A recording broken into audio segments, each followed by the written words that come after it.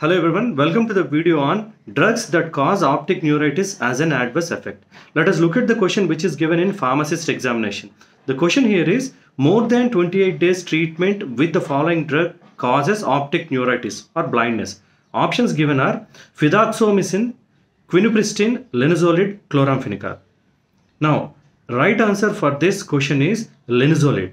Now understand there are certain drugs which will cause optic neuritis as an adverse effect. Drugs like alcohols like ethylene glycol, methanol, and antibiotics like chloramphenicol, sulfonamide, linezolid, anti-malarials, hydroxychloroquine, chloroquine, quinine, all of them will cause optic neuritis as an adverse effect.